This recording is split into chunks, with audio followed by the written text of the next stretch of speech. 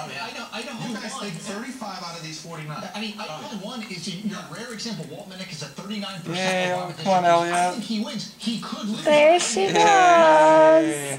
That's 35. This is the base of the pickup. Absolutely. I'm sorry. Yeah. What a big girl, Elliot. Republican-held seats. The Democrats believe they're going to win.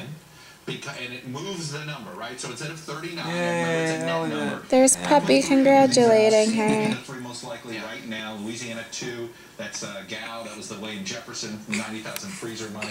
Delaware at large, Christine O'Donnell's trickle-down effect there, for sure. John Carney. Illinois 10, the seat that Mark Kurt's taking, vacating. It's a very Democratic district. They sweep all three of these. Are you crawling?